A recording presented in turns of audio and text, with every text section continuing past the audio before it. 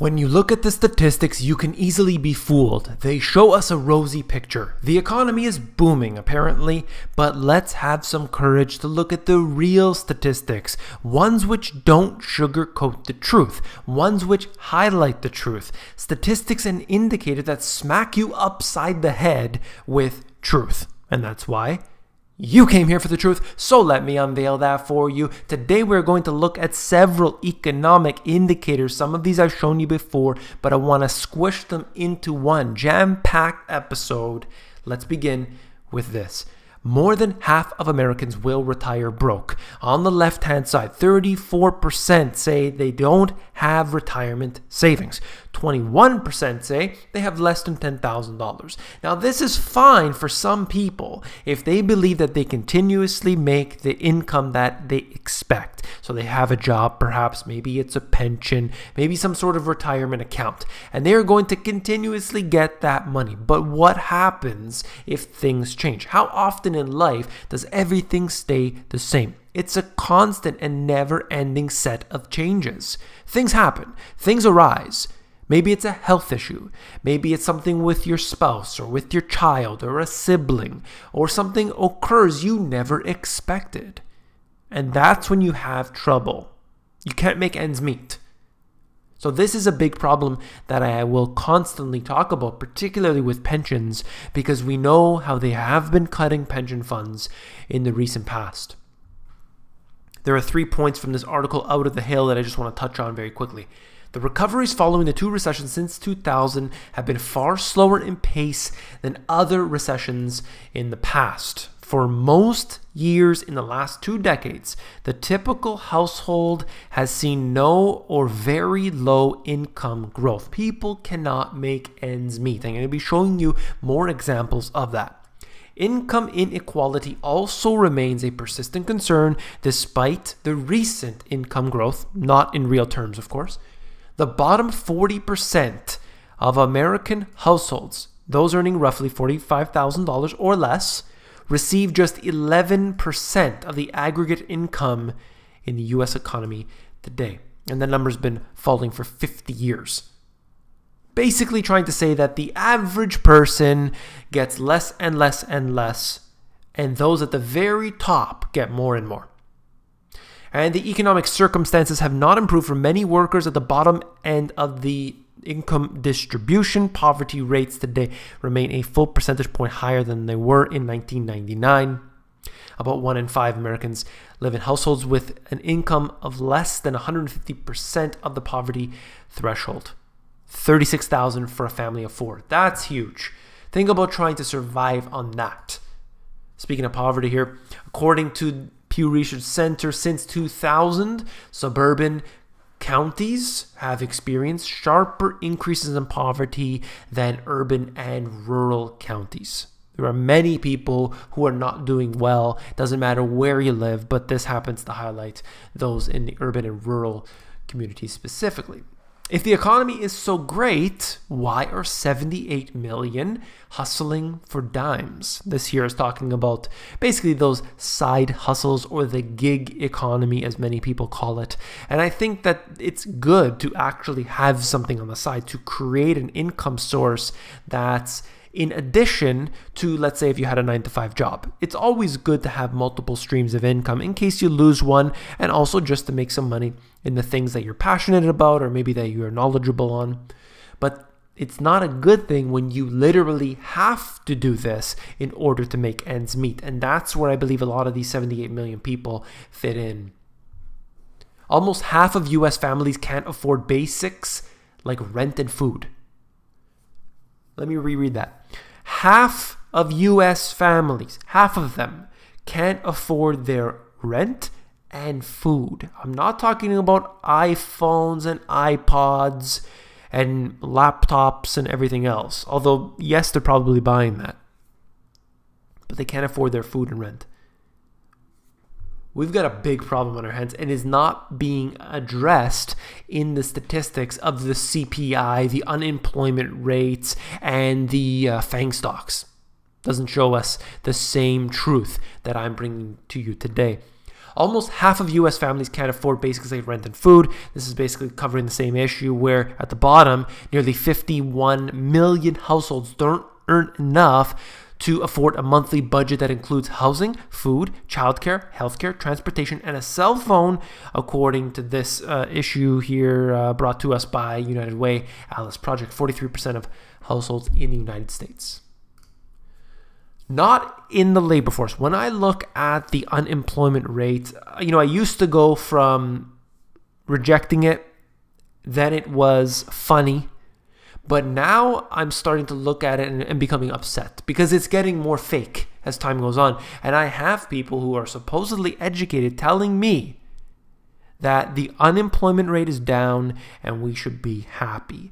But anybody who has spent literally 5 minutes, less, 2 minutes, in looking into what the actual unemployment rate means knows that that number is not accurate and should not be shown to the public. I would be voting for the U6, at least the U6 number instead of the U3 number. It would give us a much more accurate depiction of the current labor market. But the unemployment rate is completely false because people get wiped off of it, even though they may still be unemployed. How ridiculous is that? Why would they ever do that? Unless to manipulate the numbers. Not in the labor force. This is coming right out of Fred, which is the Fed. And they have these great charts on their site here. Not in the labor force shows us the numbers have continuously been rising. Continuously been rising, okay? It's not a little bit rising. It's not just for the past 5 years. More and more people are finding themselves out of work. And that's a fact. I understand that FANG stocks have been rising. Trust me, I understand. Ratio of Social Security Trust Fund reserves to benefit payments. Now, you have to understand what's happening here. Long time ago, the Social Security may have had money in it. Today, it doesn't have money in it. And so, people one day will not get their checks, or they will be reduced to confetti. And that's the way it's going to have to work. They're going to be able to cut what they say they were going to dish out, but more people are going to have to put more tax money into it. So you're going to get double screwed over. You have to put more in, but then when it's your turn to get the money out, you're not going to get a dime. But they have a solution. And that is more taxes. That's right. Look at this example here. Union leader, administration officials blast construction tax. We're looking at this out of Philly here.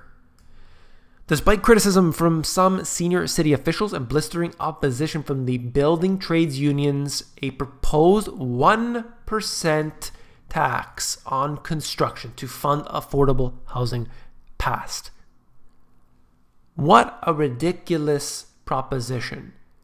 We have a problem here, let's tax people. It's never going to solve anything. Oh, no, just tax those people. No, don't tax everybody, just tax that group of people. Or just tax those companies, or just tax those people. It doesn't work. It never works. There's never been a case in which a tax has ever worked, ever, to do anything. I'm tired of it. New risks are lurking in auto loans. I just covered this recently. I'll touch on it very quickly. As loan growth slows, banks and other lenders have been tinkering with loan terms in an effort to gain more consumers. They are originating a greater share of loans with repayment periods of more than 5 years. In some cases, extending loans to consumers who are stretching further to afford their purchases. Banks such as TD, Santander, BB&T, and so on. Looking at these companies just as a small example of those who are going ahead and making their presence known in the field of risky business. That's what they're doing. Here's a chart for you, 2 charts actually. Long game for new cars. Loans are longer and monthly payments are becoming more expensive. So just stretch it out further. They've got less of a down payment. So that means the general payment becomes larger, and as a result, they are stretching it out further and further. That just means ultimately it's going to cost more because of the interest that they incur along the way. And of course, that interest rate is, today, it's one rate, but tomorrow, the people who are trying to borrow, let's say a few years from now, will the interest rates be higher? Probably. They probably will. So they're not going to be able to necessarily afford those cars. So we could see that the automakers might be suffering as the years go on. Average monthly loan payments. Now looking at this, extending further as well. Shown you it, just the previous video, won't cover it anymore. Let me show you this last article. We're being pushed into a cashless society. This will allow the government, this will allow the technocrats to be able to manipulate and control all of the finances that take place. If you and I are doing business together, and I have this idea that I want to create something, whatever it is, some little widget, some product, maybe I want to do a little bit of work at your house, and I want to construct something. Maybe I want to do a little bit interlocking there. I want to do some landscaping. I want to be able to do things. Well, in doing so, they're going to be able to track all of those purchases and the transactions. And right now we have something called cash, which is used. You know, it actually has an advantage in this way. It's not a good store of wealth, but it's great to transact between two people. Okay, so I can give you money and we will be able to exchange. You can give me money, I can give you money. This is a great way to do business. But now cashless, they're going to have to put those transactions through the banking system. And the banking system, of course, is very weak. We've seen the fragility. We've seen how many times it locks people out. We've seen people that have been, you know, I want to take $5,000 out of my bank. And they ask 20 questions. Oh, sorry, we don't have $5,000 right now. You have to come back in 2 days from now. This is the way it works. Okay, we're being consistently shut down in terms of what we are capable of doing, and the cashless society is really ramping towards that. And I've looked into this as well. You could see that in Sweden as an example, they've really been going towards that. This here talks about how they're trying to go away from it, but the trend is already there. There's almost no money left in cash at all. So, you know, it might still be there 10 years from now, but it's going to be basically not available. You go into many stores today and they're all on iPads. They don't have cashes. They all use credit cards and things. That's the way it's going, whether we like it or not, right? I guess as a business owner, it's good for, you know, you don't have to worry about anyone breaking in, that you know that they won't have any money on hand.